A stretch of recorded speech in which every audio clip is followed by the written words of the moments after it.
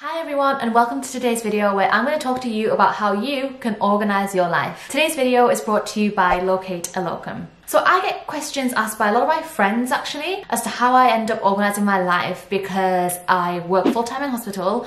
I volunteer a lot on the weekends to work in hospital as well. I used to do a lot of community shifts, I film videos, and I have a fully running review service for applications, and I love to dine out with my friends, and I'm also in a relationship, so that is quite a lot of things to be dealing with at one time. And I wanted to make a video on how I actually organise my life and how I make sure that everything gets done and I meet the deadlines that I need to meet. Because yeah, I'm still currently enrolled onto the JPB UCL diploma, so I'm studying alongside all of my usual duties.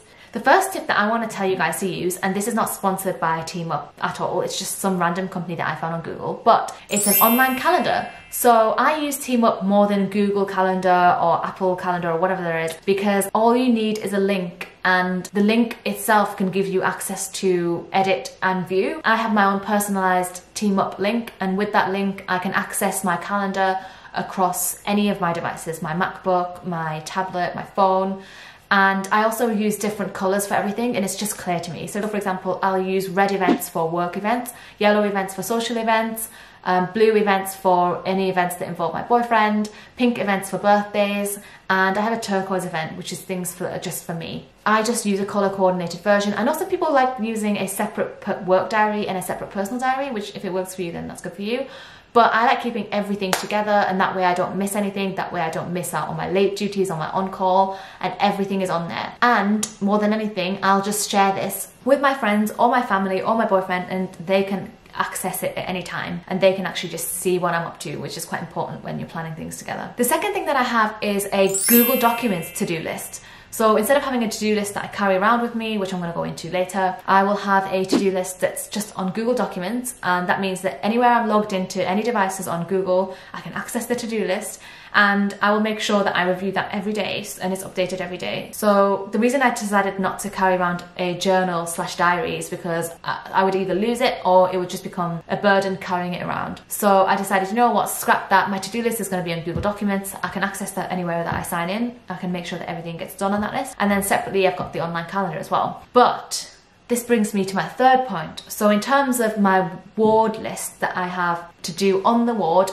daily, if anything is to do with my patients or anything to do with the ward, or for example if I have to do a controlled drugs audit or anything work related, I just have a notepad that I keep at work, that I use at work, and that stays at work. So I don't like to carry around that to-do list with me, and I don't have it electronically because there's no need for me to have it electronically. Sometimes there might be patient information on there as well, so from that perspective it's just not good to have anything electronically. So I have a work to-do list notepad, and that just stays at work, and it stays locked in pharmacy, and I just use that for work. So another thing that I do to stay on top of things is my finances. So this is not going to be something that everyone else will want to do, but I personally review my finances every day. So what that means is on my commute, I will go into every single bank account that I have, and I'll check exactly how much money is in there, and I'll make sure that nothing should be happening that shouldn't be happening. It doesn't mean that I save more and that I'm not spending. It just means that I review every day what my spending is. So I used to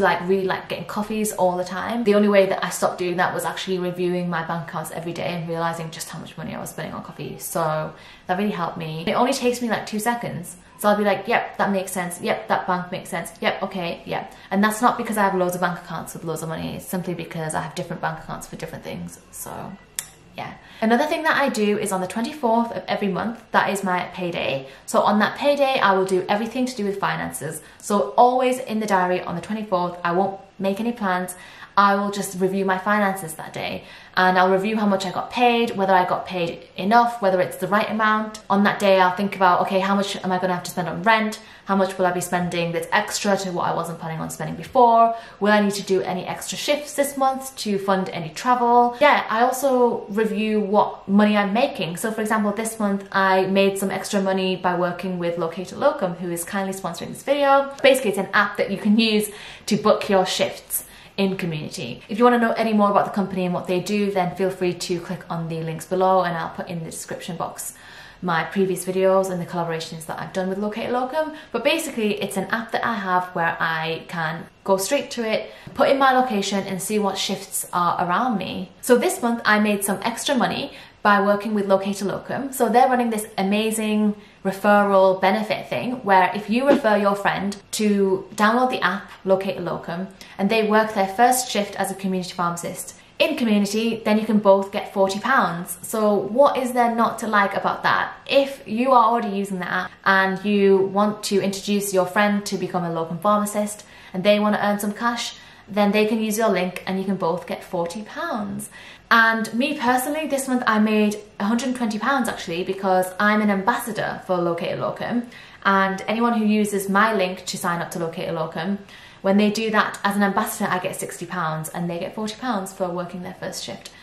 And that is extra to the money that you're earning on the shift, by the way. It's not £40 for the shift.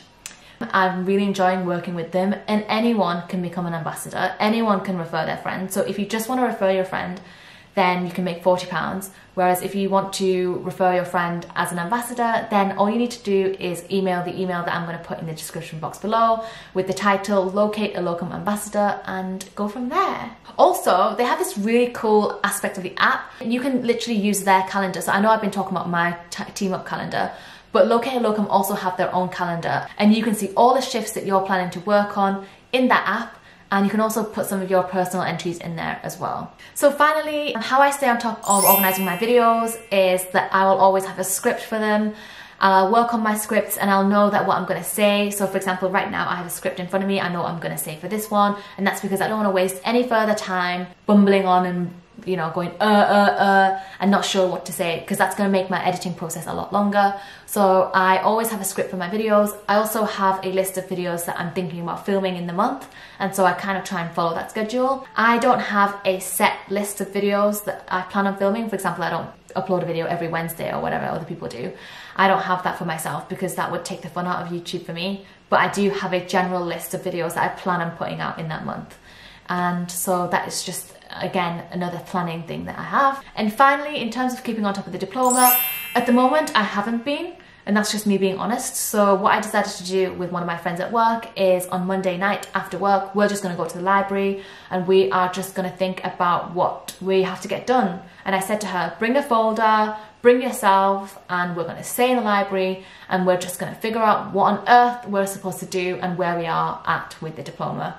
So whenever you have something that needs to get done, just face it head on. Just think, you know what, it's better to face it, and it'll make yourself feel a lot better as well if you just get it done. So that is how I organise my life. Obviously everyone's lives are different, so you might not, for example, have a list of videos that you're going to film if you're not on YouTube, but generally that is how I stay on top of everything. I hope that this was helpful in some way, and I shall see you in the next video.